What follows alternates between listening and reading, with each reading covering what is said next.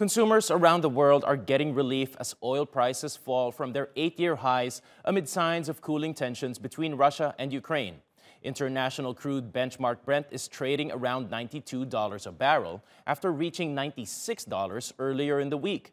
Stock markets are also in the green, reversing 3 days of losses. Japan's Nikkei index led the rally in Asia, jumping more than 2%.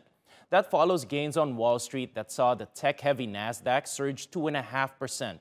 Investor sentiment is also getting a boost from signs of easing inflationary pressures in China.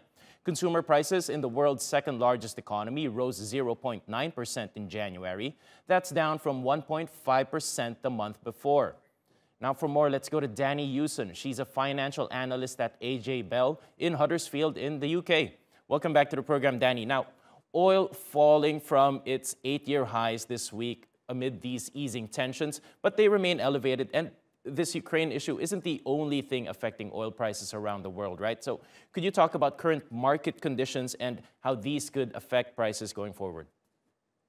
Yes, of course, the tensions between Russia and the Ukraine forced prices up. And when we saw an easing of that, we did see them slide back. But you've got to remember that demand is still outstripping supply, which is why oil prices have been elevated, remain elevated, and in fact are already creeping back up today. What's happening is Asian markets in particular are chasing some of the cheaper forms of oil, which is then pushing up things like Russian crude as well, which just generally means that prices are going to stay high. And I think they are going to continue to creep towards that $100 a barrel mark. Now, there's been a lot of criticism of OPEC in that it hasn't been able to deliver on the increased promises that they made to increase the production.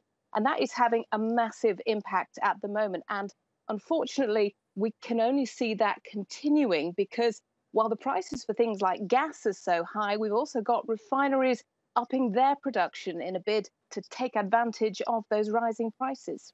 Right, and this is all feeding into higher inflation in developed and developing economies. Now, how can monetary authorities around the world, maybe in the US in particular, try to reverse this trend and tame inflation without causing a recession? Is that even possible at this point?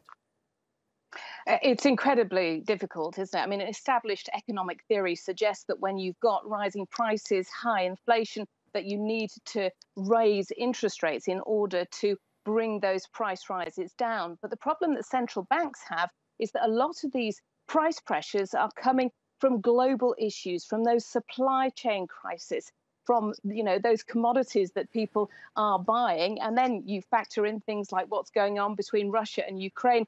And those things are just something that central banks can't deal with. What we've got is a lot of governments trying to bring in additional help, maybe by lowering VAT on things like food, or here in the UK, we've got extra money for people to help deal with those rising prices of energy. But yeah, things are incredibly painful. And the biggest problem at the moment is certainly we've had the latest inflation figures out in the UK today. And we know that that number is, historical. It is just going to go up.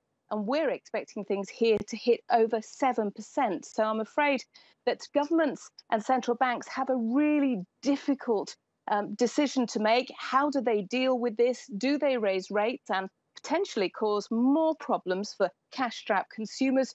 Or do they just try and let things filter out? Because, of course, a lot of these price pressures are coming as a fact that the economy is now waking up after COVID. And we just simply don't know what is going to happen to those prices when all the things start to unravel.